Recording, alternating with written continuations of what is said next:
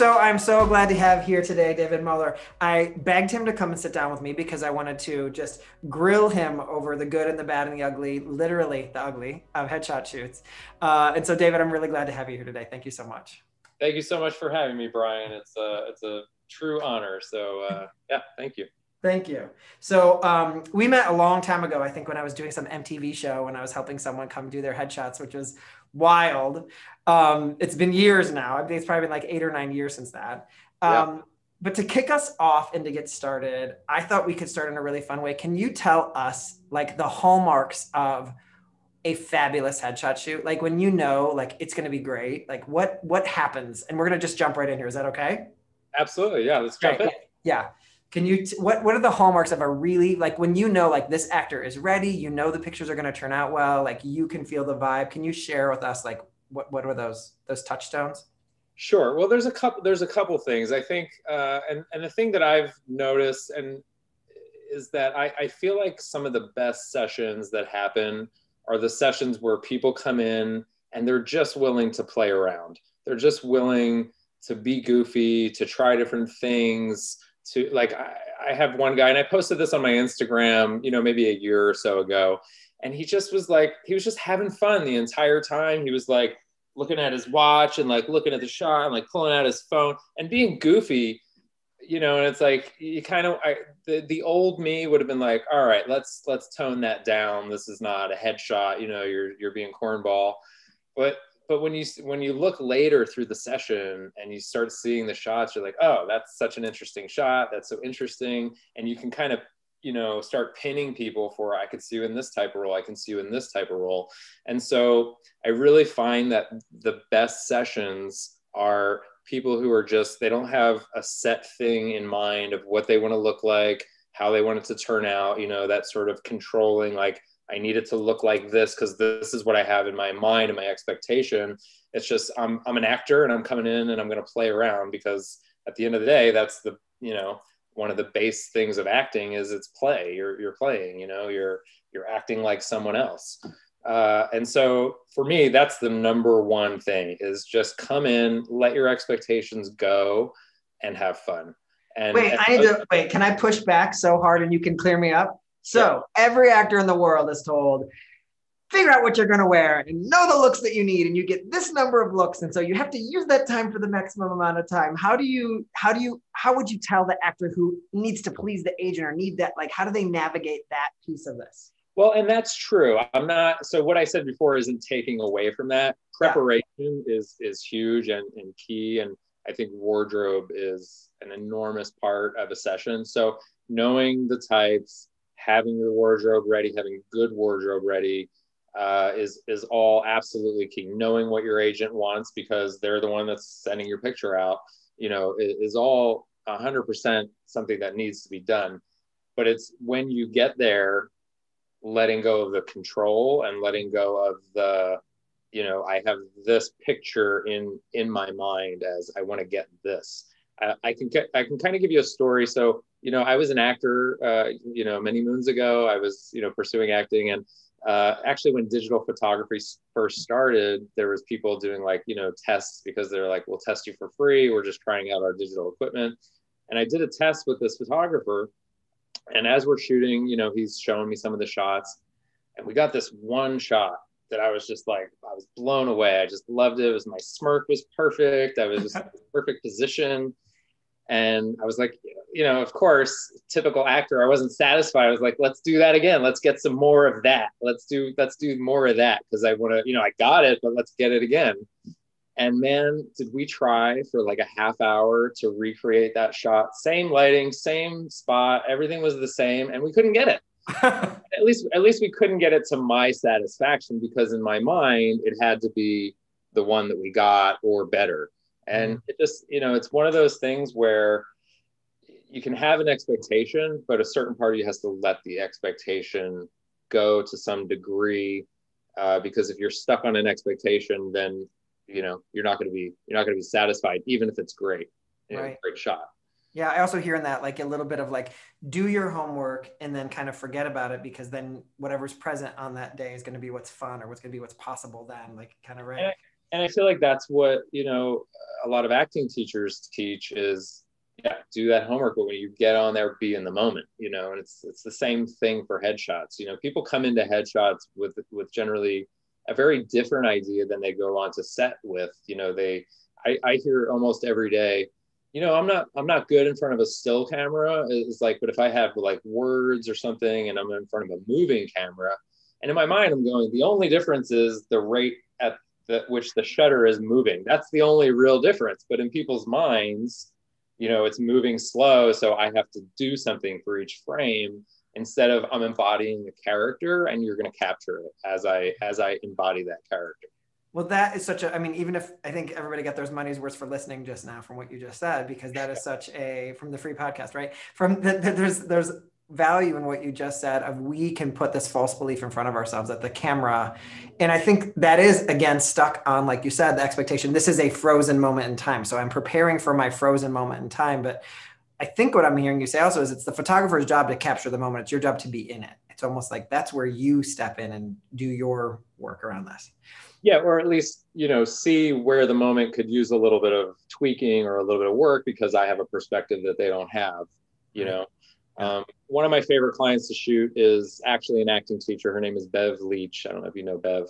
And she just always, you know, she'll stop and she'll turn away and she'll look away and she'll get her thoughts and then she'll turn to the camera with her thoughts. And it's just always brilliant. Like I'm always getting something really interesting from her because she doesn't care that I'm standing there waiting. You know what I mean? It's like, this is her moment. This is her time. She knows what she wants to get.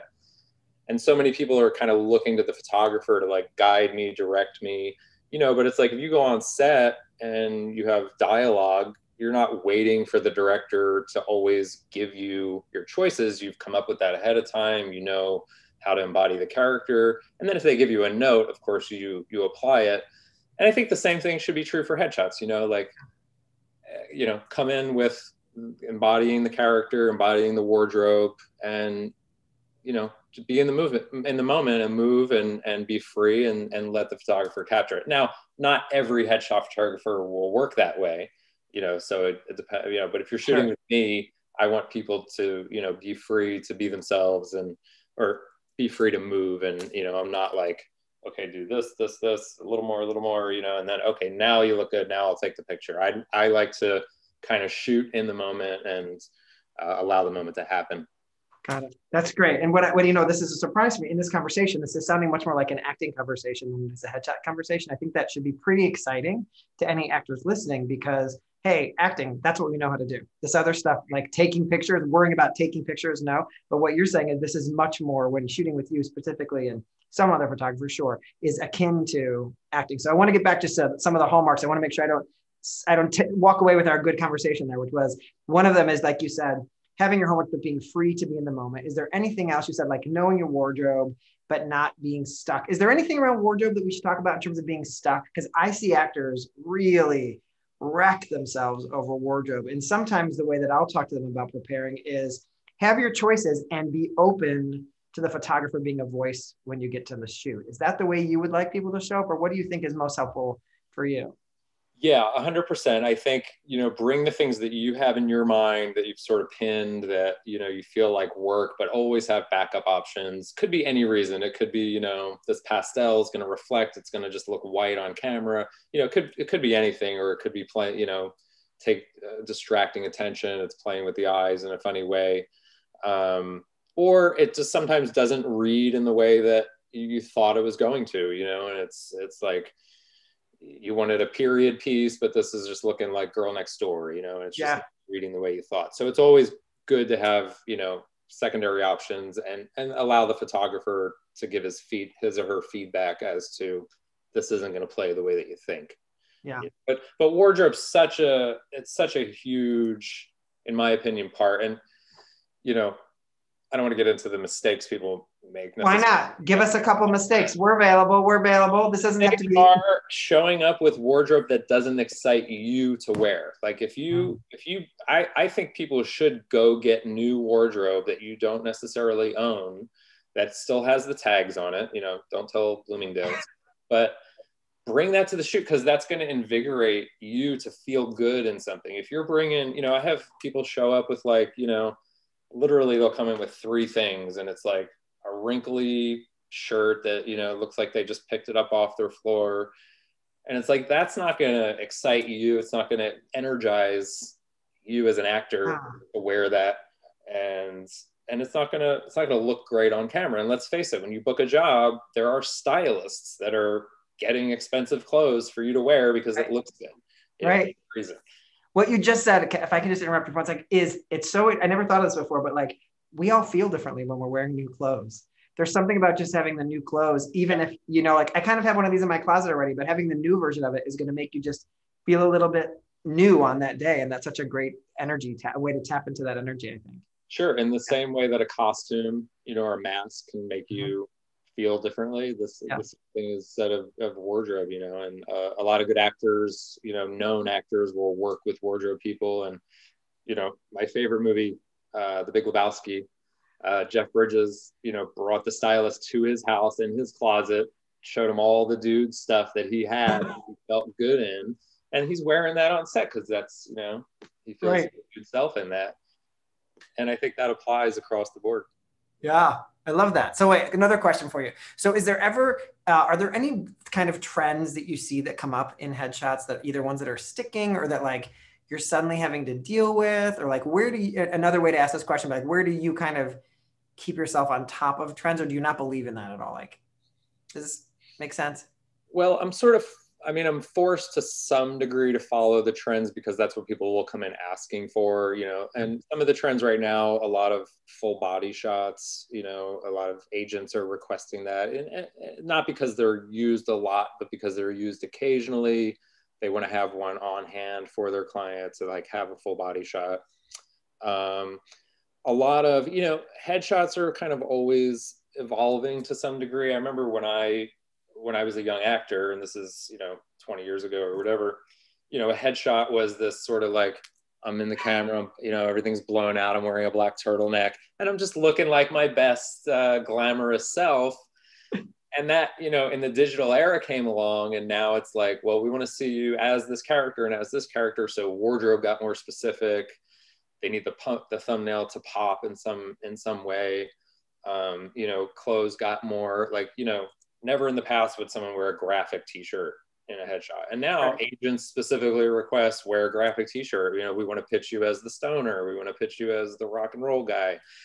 So, you know, things kind of go full circle, like from the old days of the composite card in the 70s and 80s, you're like holding a tennis racket. It hasn't gotten fully back to that, but it's like, you know, everything's online. So the more specifically you look like that type or that character, the more your, you know, chances of getting called in for that role. So like, you know, I have a lot of people that come in and they need to shoot a doctor look, or they. Does that mean they don't wear a doctor coat, do they? Or do they actually have their agent asking for them? Literal scrubs and a lab coat, you know, that kind of stuff. And there are certain agencies in town that really want those specific looks. I have certain agencies where doctor lab coat, they'll do the sports jersey, you know, with the baseball cap. They want a cheering fan doing this. And those kind of, and that, again, that's, you know, sort of an extreme in the spectrum, but it does happen. And I think to some degree, it's kind of a smart strategy in the digital era, because, you know, let's face it, when someone sees a person in scrubs, kind of suggests, oh, they can play that role. Whereas, you know, otherwise you have to use your imagination. Yeah. Right. And I think what's interesting, you know, is what I love about what you're saying, and I think most of us don't think about this, most actors don't think about this, is you've worked with clients from a lot of the same agents. So you actually have a sense of what an agent's taste might be when a client comes there. So there's this is intelligence that you have, this knowledge that you have, that the actor might not even realize by the time they come to sit across from you. Is there any, so I would say most touch-up, now, I remember in the olden days when I was also first acting, that we would like, you'd go meet them and you'd go look at their portfolio, you'd get on the phone with them beforehand and have a meeting beforehand. It was like about the feeling, and did you like that there was like a whole like weird, it was, to me, it felt unnecessary. It was like, I like their pictures. Can we just like shoot? We have to have a conversation, right? So But I imagine that means that a lot of actors are actually showing up to their shoot, having not had a lot of interaction with you. Do you find that to be an advantage in some ways of you being able to be a little bit more of an outsider? Or do you find that it becomes like getting to know them as part of the process? How does that play into the work? I think that depends on the photographer. I know there are photographers who still do that, who still consult with people ahead of time and want to talk to them.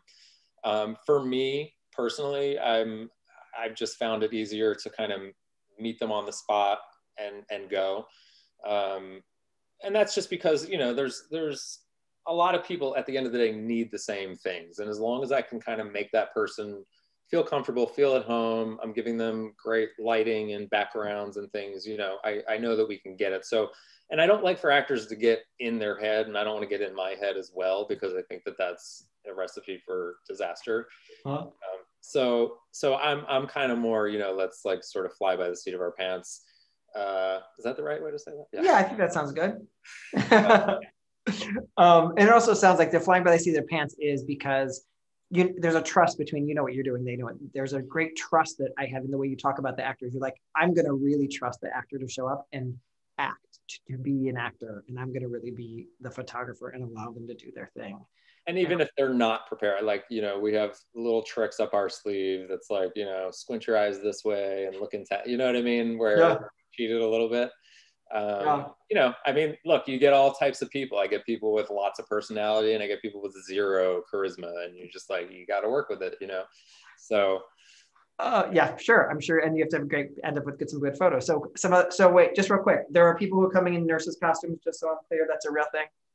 That's a very real it's a real thing. Okay, great. And then you know, for clarification, generally the actor doesn't want to be doing it. Okay. Pleasing their agent or manager. Okay, got it. So to take us back a little bit, because I know we jumped right in. Can you help us? How did David Muller become a headshot photographer? You gave us a little bit of a history back there. Can you give us a little more how that happened? Yeah, for sure. So I moved to LA in 2002, and I was pursuing acting. So I moved out here as an actor. I was doing a bit in New York. I did, you know, kind of a lot of commercial work, and then moved out here, was pursuing acting, and things went pretty well. I was booking a couple commercials a year, did a few co-stars, you know, things like that here and there. And I actually had a girlfriend at the time who was like, you know, I'm not going to ever marry an out of work actor. So like you need to like get a job or whatever. So, and she was an actress and she was working as a massage therapist. So I was like, all right, fair enough. And I had always had an interest in photography. I would try to like sort of read up on it, but not quite understand what I was reading or whatever. So I found an online course and I studied, but I actually ended up studying with this guy. He was in Hollywood. It was like, if you live in Hollywood, you can come to the studio, which ended up being his studio apartment on Cherokee. And he just sat there and chain smoked cigarettes while he taught me photography in his tiny little apartment. But he gave me enough of a foundation. And I knew that I wanted to try headshots because I thought it would be a good, you know, side sort of supplement to the acting career. And so I did that for a while. I started shooting friends, started shooting friends of friends, and it just kind of slowly grew. And I was acting simultaneously as well. And then I kind of finally hit a point where I was shooting enough that auditions were impossible for me to get to. You know, it's like when you're shooting every day, I don't know, just bail on a client and, you know, run to a callback or something. So I gave up the audition side of it and stuck with photography. Yeah. And FYI, your story is very similar to mine. I was coaching all the time and I was getting in a bad mood every time I had to go to an audition because I was like, but I have to be with a client. I don't want to go to an audition. I want to be with my clients. And that took over and I was like, oh, this is the passion that I love. So what's it like to have your own business, David? How's that feel? Do you like it? I do. I really do. I really love it. Yeah. I'm sure your business is at different sizes and ups and downs and pandemic and whatever. What are some of the things that you think, like, I'll share something from mine first to kind of help set this up, right? So I was like, oh yeah, I'm just going to be a coach, right? And I was like, oh, I have to run a business at the same time. Wait, I thought I was just coaching. Oh, great. And then I suddenly started to like the business and understanding how much I could bring to the other creative people. Like there's things you learn in having a business that we can really apply to creativity. Is there anything that you've noticed just from having a business that you think makes you a better photographer? Well, I think just, you know, having a business, you're just kind of like dealing with life and real life issues and problems and taxes and, you know, just like, so it makes you a more sort of well-rounded person because you've just got all the, you know, you've got these things that you have to deal with or your business is going to fall apart. You know, it's like, it's not enough to just be a good photographer. You know, I have to service clients. I have to email them back in a timely fashion. I have to have someone who's doing my scheduling who can answer, you know, intelligibly and, you know, serve the client and serve my needs as well. So it's a, yeah, it's a lot. Yeah. But you know, you work hard enough at anything, it becomes a well-oiled machine and starts running on its own. Right. So yeah. I don't know, did that answer? I don't know if it answers it. It also gives us, I think, a little bit more of a glimpse. I think that a lot of times an actor will sometimes think of a photo. I always find when I'm coaching an actor around getting their headshots, it's like we started earlier. It's got to be this look and this look and this look. And I always say, and also there's the part where you trust your photographer.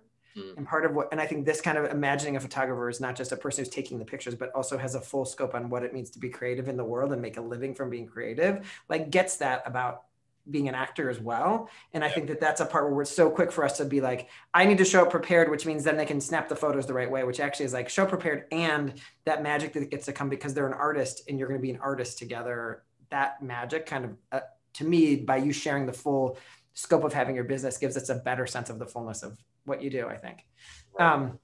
So I also still want to hear any other terrible, horrible things that actors should not do because we want to know those things. And wait, maybe another way to say this is, what's the great things that you love that actors do that they show up with that are really great ways? I mean, you've talked about some of them. Is there anything else that we want to not look over while we're talking today? Well, some of the great things, I mean, a lot of people come in with sort of printouts of shots that have inspired them, whether they were taken by me or taken by someone else. They, you know, to show the hair and makeup that they appreciate. And this is a little more for women. One of the most frustrating things about headshot photography through the years has been that, and I'm fortunate now because I shoot into the computer, I shoot tethered, so the client's literally seeing the shots as they're coming in. And that allows us to address any concerns that they have right then and there. Prior to me doing that, I mean, for a lot of years, you know, I shot into the camera and you'd show them the back of the camera and it's that big and they're like, okay, that looks good. And then you get an email or a call a couple of days later and they're like, I've just been looking at the pictures and I'm not happy with my hair and makeup. And it's like those, so like 99% of like people ever requesting reshoots, it was always hair and makeup related. And I'm always just like, you know, wanting to tear your hair out because I'm like, I did my job to the best that I could. Like I showed you what we were getting and you're just not happy. And a lot of times it's people are afraid to speak up or whatever. So I forget. So what you're saying is now that you're shooting digitally and you're tethered, are you having a much better time of actors being able to say, hey, I need to fix my hair? Like, has it become something that's easier to fix on set? Yeah. So I show them right in the computer. I literally bring them close. I'm like, look at it. Let us know. Please speak up. Like, we want you to speak up now. You know, don't hold your peace. The worst thing actors ever say to me, this should answer your question, is I trust you. And because they say I trust you, what that means is I don't care if I don't really like it. I trust you. And I go, no. Like, you're going to go home and you're going to live with this headshot for the next couple of years. So you have to sign off and tell me that you like it. And if you don't like it, let's see what we can do now to adjust it. But the like, I trust you thing is like, it's great that you trust me, but you know, if you like it or if you don't like it, you know what I mean? So yeah. What I really like, David, there's like a through line for everything is like, I really want my actors, this is not the right word, but I want them to show up like adults. Like I want them to say what they want, be clear on what they want. And then I'm going to be able to play with you. So you said something that kind of shocked me. It doesn't bother you when actors bring in like, here are some photos that kind of inspired me that I think I want to kind of work towards. Does that not feel a little too much like, here's my expectation? Like, what's the line there for you? There's definitely an element of that. There's always an element of me going, okay, well, you know, this person's super photogenic and, you know, you are maybe not as photogenic. So are you expecting the same result or you just enjoy and like the look and you're going for a similar look? So,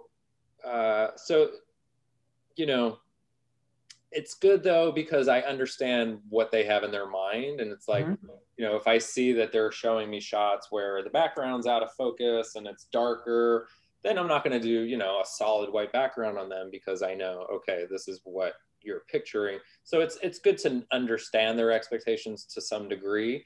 Not that you're going to, you know, necessarily meet it 100%, but I can go in that direction with them and understand. One of my pet peeves though is, because I do enjoy it when they bring in headshots. I hate when I have guys bring in like editorial, like magazine covers of, if I see one more shot of Brad Pitt or Chris Pine in like a suit on cover of GQ like this, I'd be like, dude, that's just a different kind of shoot. Stylist styled the crap out of that. That shoot, you know, that was a $50,000 camera. You know what I mean? It's just like, not that all matters. Like I could shoot that kind of stuff, but it's like, you know. Is it always guys who do that? It feels like a guy thing when you say it that way. It is, yeah. It's more the guys. They bring in the GQ photos. You know, it's like I've seen some of the same photos over and over. Really? Like, yeah, and it's just like, it's a great shot, but it's not a headshot. It's an editorial type shot. You know, it's like, I get that you want to look like a leading man. I understand. Yeah. So I have a question. There's a headshot that I've seen a lot that's come out more recently, and I don't know if you're noticing this, where we're needing you to look like you have, like, this is particularly, I think, a harder headshot for femme identifying people. So that like it is, you have no makeup on and you're looking a little bit like you're blue collar. You could be on The Walking Dead tomorrow, or you look like you have no makeup on and your hair looks like it's not done. And that picture feels like it's one of the hardest ones I've had people try to get from their photographers, because it's usually about like looking your best on your best day, right? Have you had people come to you looking for that picture? And can you give some advice around that? Because that's the one that is the most difficult conversation that people have preparing for when I've talked to them about it. Do you know the shot I'm talking about? Yeah, well, I call it raw, right? Okay, great. Yeah. Really, really raw, like the girl wear pretty much no makeup. And they want to look like a victim. They want to look domestically abused, or, you know, that kind of character, you know, like the character who, you know, the police showed up to the apartment and, you know, her husband just got arrested and and I think that's a good direction to go. I don't think that it's right for everyone, but I think that, you know, there are just people who they're going to book those types of roles because they have that emotional life. But if they have a glamorous headshot, they're most likely not going to get called in for it. Right. So yeah, and on my Instagram, sometimes I have, you know, shots where it's like a stack of 4 images, and one of them will be like a very raw look. And I like to show that sort of, you know, disparity between the really glamorous, beautiful shot that they can get and the really sort of raw. And I purposely will adjust my lighting to sort of create more shadows for that raw type of look. And again, so I think it's something that's good, not necessarily for everyone, right. You know, but for people who can pull that off, I think is a good idea. Yeah, and for me, even I see it's almost runs the gamut from like Ozark, Shameless, Victim on Law and Order. Like it's kind of like there's a continuum. Like Shameless is like the cleaned up version of what this can look like at times, right? And like because they all look sexy and beautiful, kind of, and also we don't have a lot of money at the same time. And is there, for when you have people coming in for that, is there any piece of advice you would give them around like what to wear? Or because this just becomes, for me, this is the toughest conversation to have. Because I'll tell you, this is Brian Patacca pet peeve. You can be like, Brian, you're crazy. I'm David Muller and I'm an amazing photographer and I take those photos all the time. I am like, can we try not to have a tank top in every photo, ladies? Like, I just have a thing about every woman being in a tank top and because I feel like there's more to offer than just a tank top. And I don't know why that's my little cross to bear. But do you have, are there other ideas besides a tank top? And am I being a jerk for thinking that? No, I think that it's good to be specific. And I think a tank top isn't very specific. It can definitely, like, you know, Shameless is, I'm glad that you mentioned Shameless, because that tends to be the sort of show people reference when they say they want that raw look. You know, that's like, I would just want a ponytail like Fiona on Shameless or whatever. And so while a tank top can work, you know, I think that it can be more specific and do, you know, a sort of flannel type shirt or a denim, you know, these sort of like something that you would get your hands dirty or go to Home Depot in. Right. But then also like a little bit effortlessly sexy kind of thrown in. I think there's always a little bit of effortlessly, which is why this is sometimes hard. It's like pull a lot of photos of what she's got. Look at Fiona on TV and see what she's wearing. And let's take from what she's got on, right? Yeah. Are there any hallmarks that you always say to an actor when they say, hey, I'm booking, make sure you do X, Y, Z? Are there any of those kind of things you want to say before they come to show up other than preparation that we've talked about so far? Well, definitely talking to your agent, manager, or anyone who has an interest in your photos, but not getting too many opinions. This is like sometimes I hate where it's like, my friend's a casting director and they said this, and I'm just like in my mind I'm going, yeah, that's not true, or that's yes. So it's, you know, it's taking opinions to some degree with a grain of salt and understanding that everyone has a different opinion on what's going to work in a headshot and what's not going to work. And sometimes rules work and sometimes breaking rules works, you know? So again, it's sort of come in with what you want to do, but then sort of also let go. Got it. And so that's really helpful. A question for you: where's something where actors need to not waste their time when it comes to this kind of stuff? Sorry, ask that again. Yeah, sure. Is there a place where actors are wasting their time or putting too much energy in? Do you ever have someone show up and like, yeah, you didn't need to do that? Like, is there that kind of stuff ever showing up? I think that actors who don't have a huge resume necessarily, who are, you know, younger and newer, who don't necessarily, casting directors don't know you and you haven't worked a lot. I think that it's important to understand that in the beginning of your career, I think you're going to book close to your type.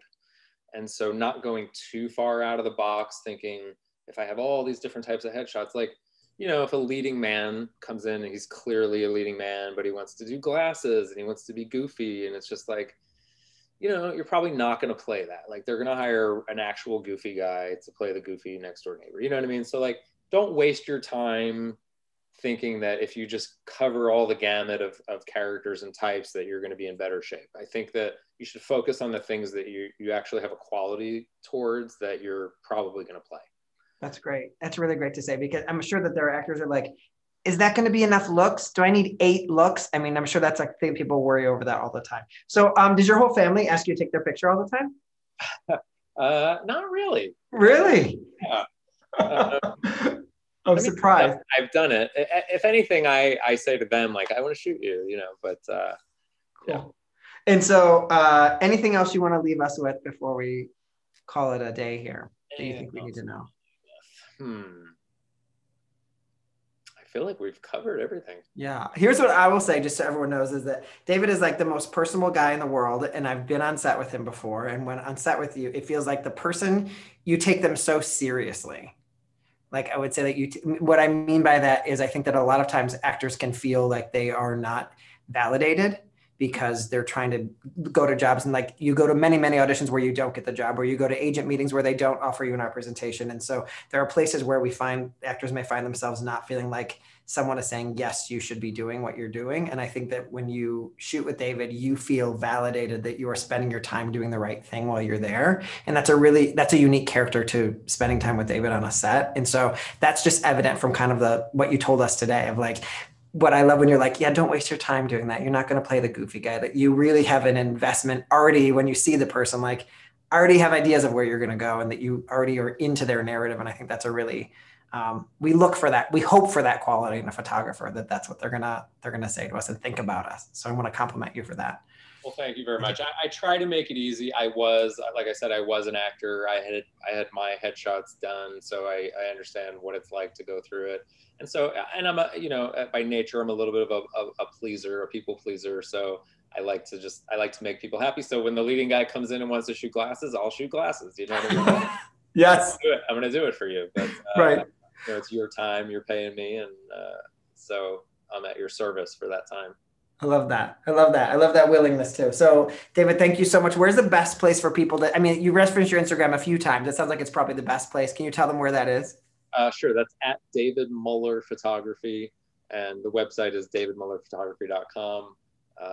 And both are great places to reach out to us. So you can send us a direct message or an email. Great. And David, how long are people waiting to shoot with you right now? Is it a long wait? Can we get in and see you? I know it's a weird time of year, so I'm just checking in. I'd have to check my scheduler. I'd say about a month. Okay, great, good. So get on there, people. Let's make it happen. David, thank you so much for just really shooting from the hip and being honest today. This really is helpful for all of us to hear this. It's my pleasure. Thank you so much, Brian, and thanks for all the work you're doing and informing actors and coaching. It's very necessary. So, thanks. Yeah.